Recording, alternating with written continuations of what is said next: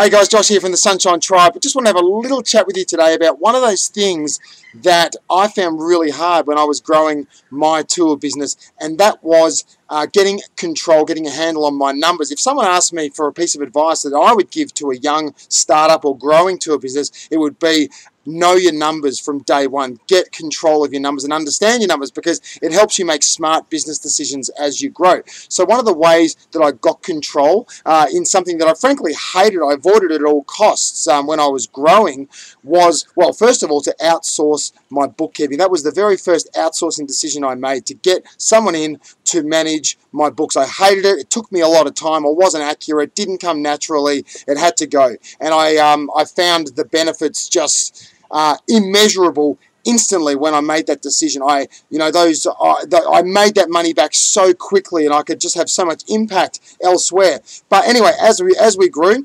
I had the same bookkeeper that was with us in year 3 that I had when we sold the business in year 10, and they saw us grow from $200,000 to $2 million plus, and they were with us the whole way.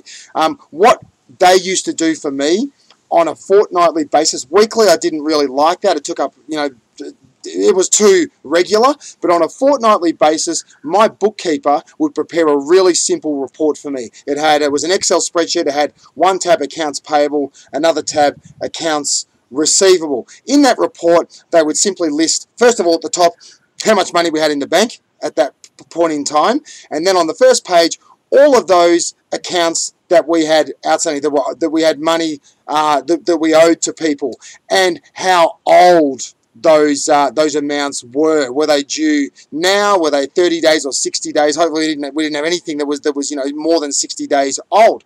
And then it would just say to pay and a Y or an N. So I would just go down yes, no, yes, no, yes, no for that fortnight. It took me about 3 minutes to do that. I mean, that page sometimes ran to 30 or 40 items. The next page, all monies owing to us, and again, when they were due, whether they were outstanding, and it just said to Chase. Yes, no, yes, no, yes, no.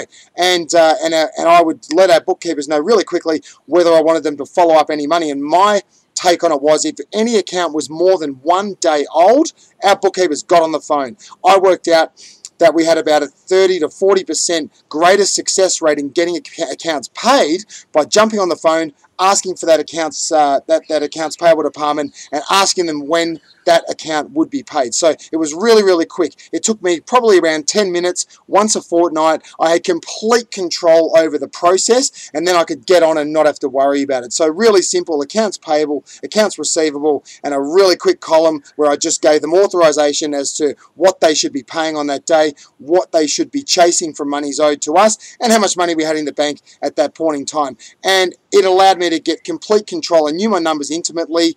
I could manage cash flow really, really well, and it allowed me to make really smart business decisions about trade shows or marketing spends or equipment or potential new hires. I always knew what we had and had a real comfort and level of control over our finances. So hopefully you can take something from that away today and maybe implement it into your business, and enjoy the day.